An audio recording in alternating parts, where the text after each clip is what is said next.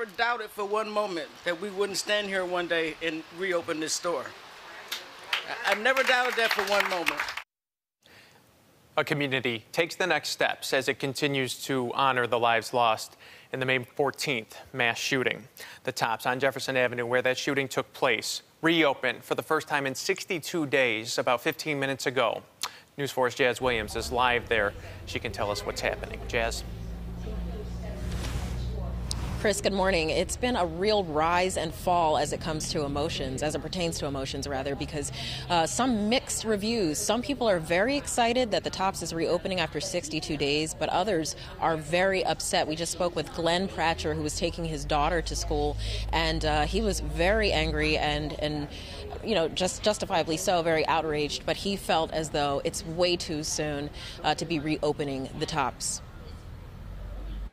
When I came to the realization that my friends, and not even my friends, but coworkers who were there that day in the store while the shooting was taking place are able to come back, I thought the least I could do was come back.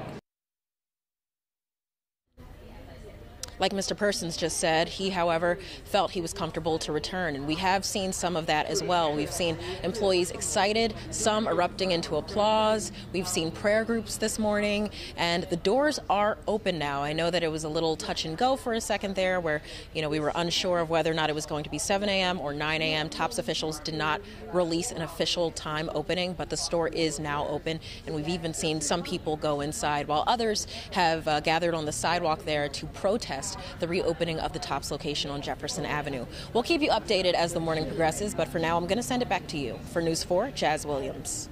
Jazz, thank you. We remember the life and the legacy of Marcus Morrison. We remember the life and the legacy of Hayward Patterson. It continues to be emotional for the family and friends of those killed in the shooting. Before the new store was unveiled yesterday, leaders paid tribute to the 10 people killed in the racist attack. There were prayers and a moment of silence for the lives lost. 10 precious, beautiful members of our community had their lives taken. 3 others injured.